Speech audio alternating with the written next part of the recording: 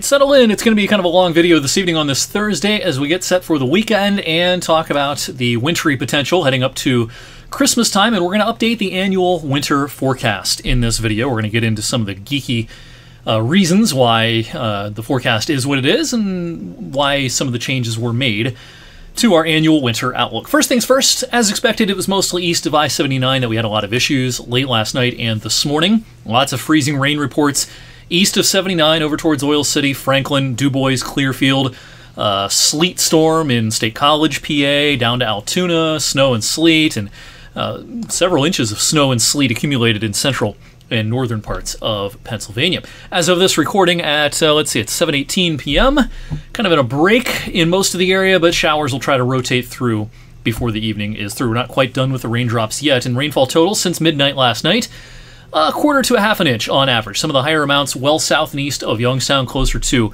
Elwood City, and over into the Slippery Rock area.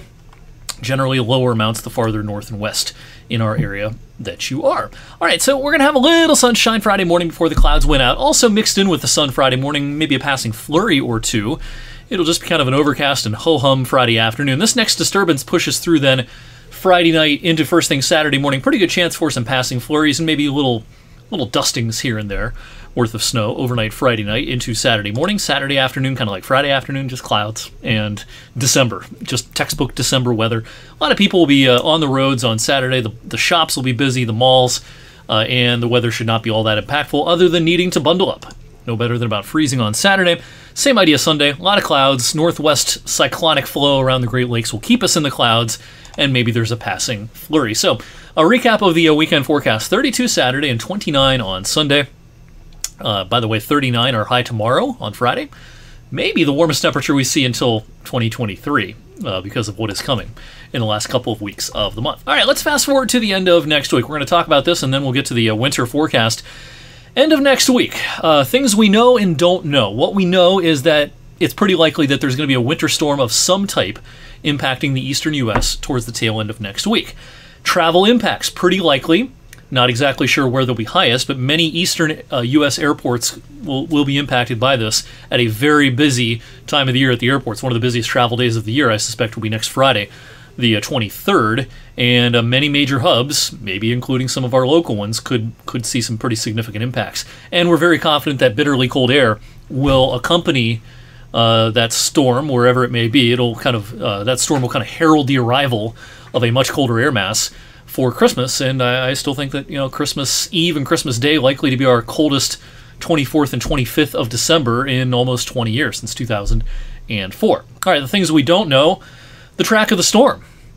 Are we going to be in kind of a sweet spot, or is this thing going to kind of, dumbbell or pivot off to the east and be more of a true problem for the East Coast cities?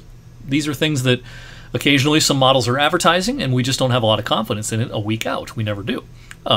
Anyway, after that, I do think there'll be some lake effect. Whether we get a bona fide snow event or not, kind of a region-wide general snow event at the end of next week, whether that occurs or not in our area, pretty confident we're going to have some lake effect to contend with during Christmas weekend in parts of northeast Ohio, northwest PA, with this kind of cold air mass arriving.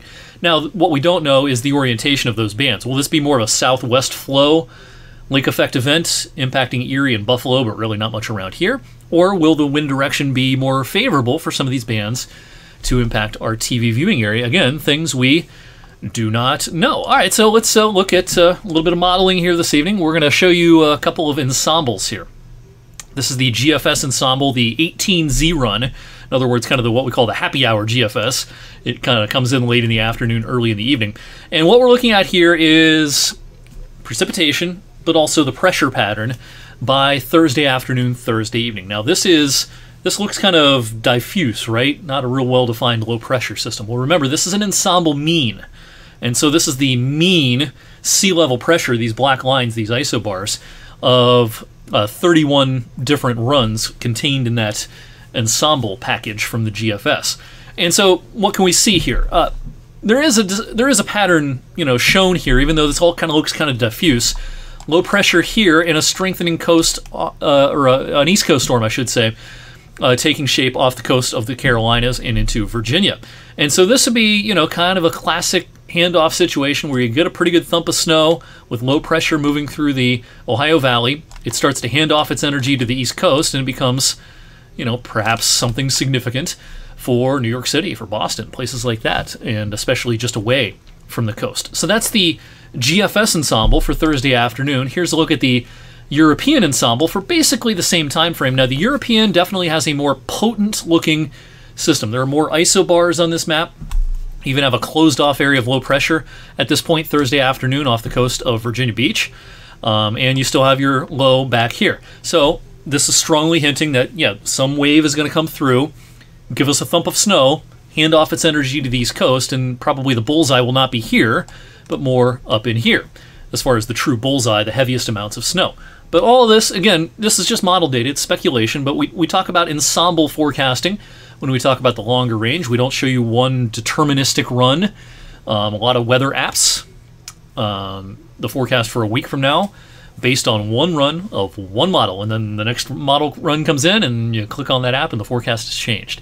That's not a good way to consume weather information, especially high impact or high stakes weather information coming at a holiday, potentially big problems on area region-wide roads and at the airports. You don't want to rely on those kinds of data sets. All right, let's talk about odds when we look at some of this ensemble data. This is off the GFS ensemble, 18Z run, same run I just showed you, and what the percentages on this map are the odds with that run of that ensemble package of 1 inch or more worth of snow ending Friday morning. So this is the 24-hour period from about daybreak Thursday to daybreak Friday. Now, there'll be snow potentially outside of that 24-hour window, but for this 24-hour chunk, which might be kind of the heart of whatever that wave is that comes across, that low is that comes across, these are the odds off the GFS ensemble of 1 inch or more for our area. You can see the current odds, 45%, some higher amounts perhaps to the north and to the east. That's the GFS ensemble. Here's a look at the European ensemble. The odds are higher because, as I mentioned, the European has a more potent wave or area of low pressure coming across, digging down into the Ohio Valley. So it makes sense that its odds of 1 inch or more are higher. You'll notice at this point, a week out, the odds are not 100% either way. But they are elevated. It makes it so it seems likely. We can say it's likely at this point that we're going to see snow. It's just a matter of how much. A nuisance event, something much more significant, things that we're a handful of days away from really having a good grasp on that. All right, let's head back over here and talk about winter. So, yeah, stay tuned for more updates, of course, as we get a little bit closer to that potential storm at the end of next week. All right, the winter forecast. We initially put this out on Thursday, November 17th. As always, we promised a forecast update about a month later, and here we are on the 15th day of December, and we can talk about what has happened so far and what we expect to happen going forward. First of all, of interest may be the January outlook put out by the Climate Prediction Center today. This is their initial outlook for the month of January temperatures, and you'll notice odds are favoring, according to them, warmer than average temperatures in the month of January across the eastern and southern U.S. I am not as confident in this idea as they appear to be. I think this could be the right idea, but I wouldn't place money on it at this point.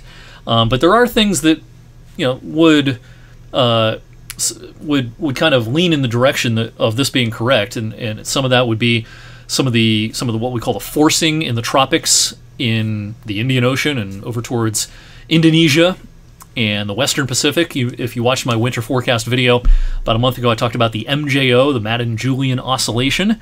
That may be heading into a favorable phase for a while at the end of this month and into January to pump warmth back into the eastern U.S. I think at the very least, the cold that we're going to see in the second half of December is likely to ease back some in January. It may not turn into this warm of a pattern as kind of hinted at here in this outlook, but I could definitely see where the cold eases a significant amount in the month of January. All right, so here's a look at our analogs that we used to construct the winter forecast, and this is just for January. The temperature composite, when you take all the analogs, average them together, you get a map that looks like this. These blues and greens, cooler than average temperatures. The yellows and oranges are warmer than average. And the analog composite would suggest that warmer air does try to get into the pattern. You can see that, you know, North Dakota, which is freezing this December, according to the analog package here, past history would suggest that they're not going to be in the deep freeze for all of January. So that does suggest that warmer air will try to get into the pattern during the month of January, even though the anomaly, the composite anomaly, shows below average temperatures here locally. It may not be by a whole lot. Here's a look at February, and this is where the analog package that we used shows the cold trying to press back into the lower 48 states, maybe in sort of a similar fashion to what it's doing in December.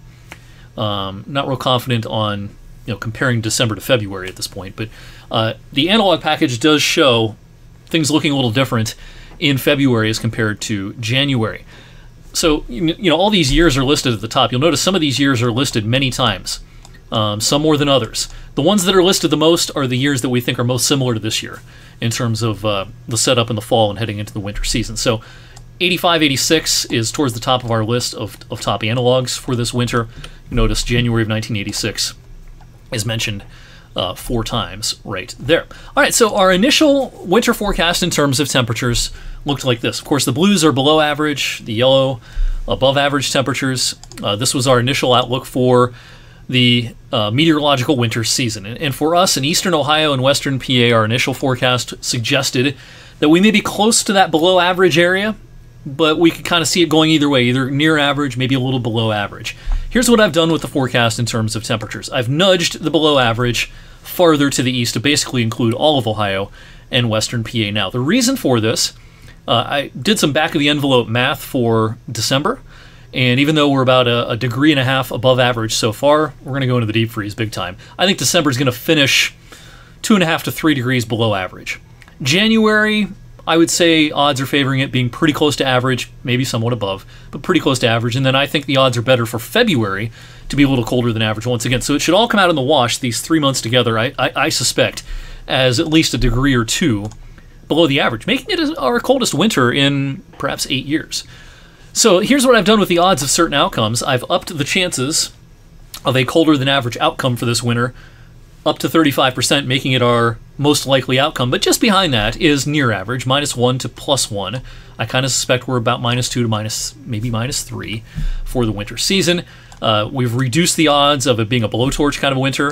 Given what's coming in the second half of December, I doubt that winter as a whole will be able to pull off some sort of a blowtorch when we run up the kind of negative anomalies that we're going to see in the second half of December. In terms of snowfall, we didn't change much here.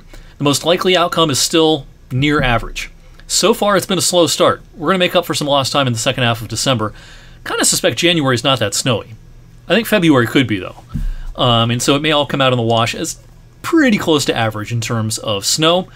At the Youngstown Warren Airport, we average about 67 inches worth of snow in a season. More to the north, less to the south, of course. So here's the bottom line for our winter forecast, and this will serve as kind of what we're going to grade ourselves on when we look back at this winter season. We think that the late December cold will ease or pull back in January. Might even, have some pretty good thaws in January. I don't know if it's as warm as the CPC's initial outlook in January, but I could see January not having the same flavor at all as the second half of December. I do think because of that, and because our analog package in January shows it to be, on the drier side when it comes to total precipitation, January snow may end up being below average. We average about 19 inches of snow at the airport in Vienna. In January, we might end up, in the kind of 13 to 16 inch range if I had to, take a stab at it. But February, the analog package is wetter in February. I think the cold will press down into the lower 48 states with more frequency in February. And I think even though February is a shorter month by a few days, there's a chance that February could be a fair bit snowier than the month of January. So we're going to see how it goes.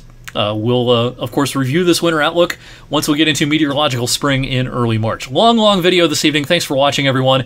This is the last weather for Weather Geeks until the day after Christmas, because I'm off tomorrow through Christmas Day.